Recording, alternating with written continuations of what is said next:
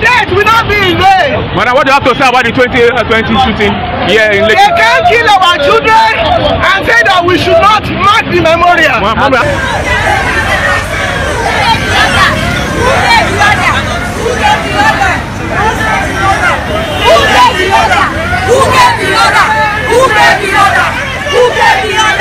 Since 2020, October 20th rings a bell in the ears of Nigerians all over the world.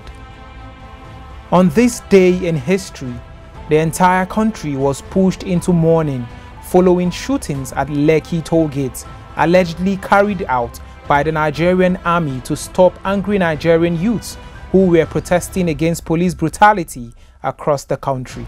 It was gathered that about 6:50 p.m. on October 20, 2020, the Nigerian army officers allegedly opened fire on unarmed protesters who gathered at the Lekki tollgate, leading to the death of several unsuspecting citizens. After the incident, there were several controversial stories on the number of casualties at the venue of the protest. However, the Judicial Panel of Inquiry and Restitution at the Lagos Court of Arbitration was charged with investigating the tollgate shooting in Lagos.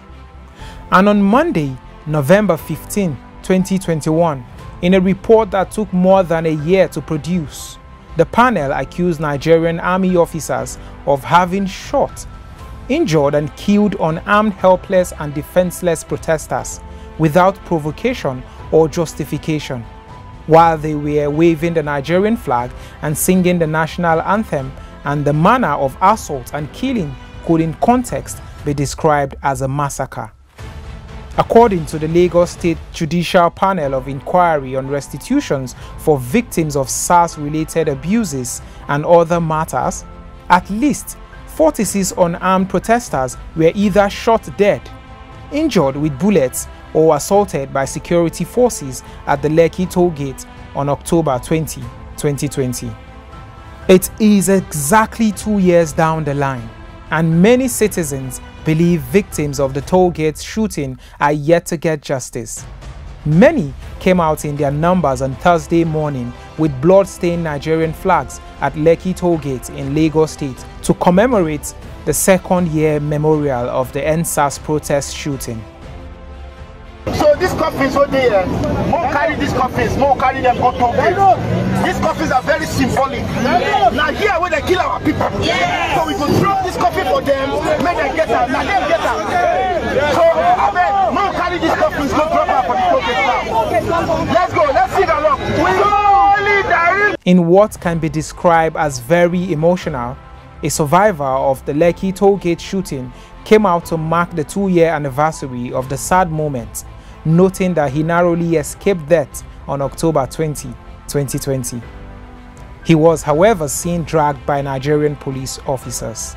This place, this tollgate, lost so many young men. I was among those that could have been killed here that very day.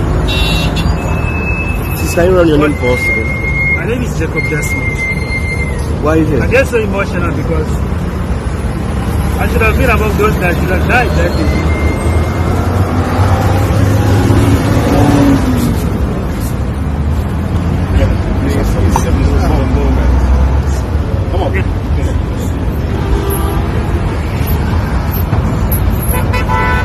It is 2 years since the ugly incident, and many Nigerians are still asking for justice and demanding an end to police brutality in Nigeria.